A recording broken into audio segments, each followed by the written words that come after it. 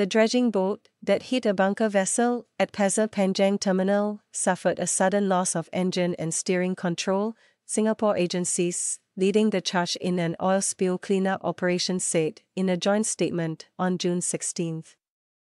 The June 14 incident involved the Netherlands-flagged dredging boat, Vox Maxima, and the Singapore-flagged bunker vessel, Marine Honor. The impact created a rupture in one of the oil tanks of Marine Honor, which caused oil to leak into the sea. Its contents of low-sulfur fuel oil were released to the sea, the authorities said. The latest update was released by the Maritime and Port Authority of Singapore MPA. National Environment Agency NEA, National Parks Board NParks and Sentosa Development Corporation SDC. In response, MPA sent patrol craft to spray dispersants on the oil spill and activated its oil spill response contractor. An oil skimmer was also used to reduce the spill's impact, and booms were laid around the affected vessels as an added precaution.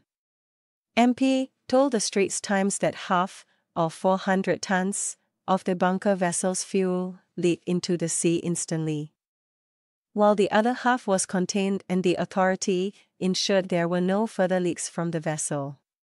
Due to the tidal currents, parts of the oil spillage have landed along the southern shorelines, including Sentosa, Labrador Nature Reserve, Southern Islands, Marina South Pier and East Coast Park, the statement said.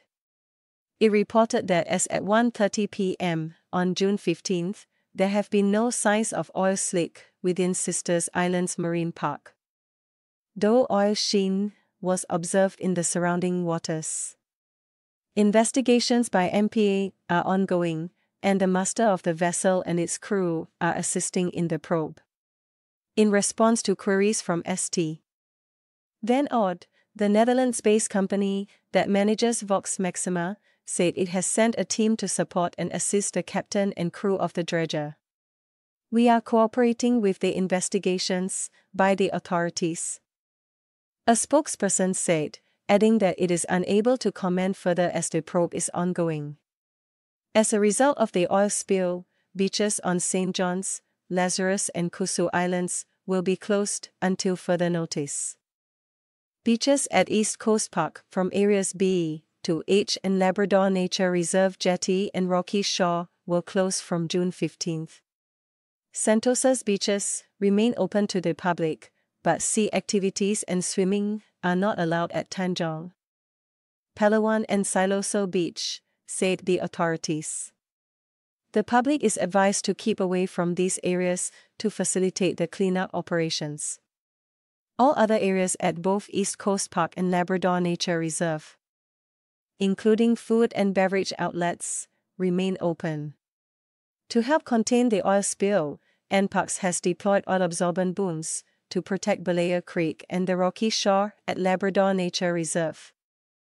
Similar booms were deployed at West Coast Park, which is not affected, as a precaution to protect the mangroves at the Marsh Garden. Close to 500 m of containment booms have been progressively deployed since June 14 at various locations, including the three beaches at Sentosa, the entrance of Keppel Marina, and off Labrador Nature Reserve, East Coast Park and West Coast Park. Some 600 m more will be laid over the next few days to prevent further spread of oil onto the shore. As at 1:30 p.m. on June 16, no oil slick has been reported in the Traffic Separation Scheme TSS of the Singapore Strait, said the authorities. Navigation traffic in the TSS, as well as port operations, remains unaffected. NParks, NEA and SDC have deployed 250 staff to help with the cleanup efforts. At least 1,500 people, meanwhile, have signed up with NParks as volunteers. However, volunteers will not be deployed for shoreline cleanup for their safety, said the agencies. Volunteers have been deployed to monitor the situation at West Coast Park for early alert and have been activated to patrol the beach areas at East Coast Park on June 17. We advise members of the public to stay away from the affected oil spill sites.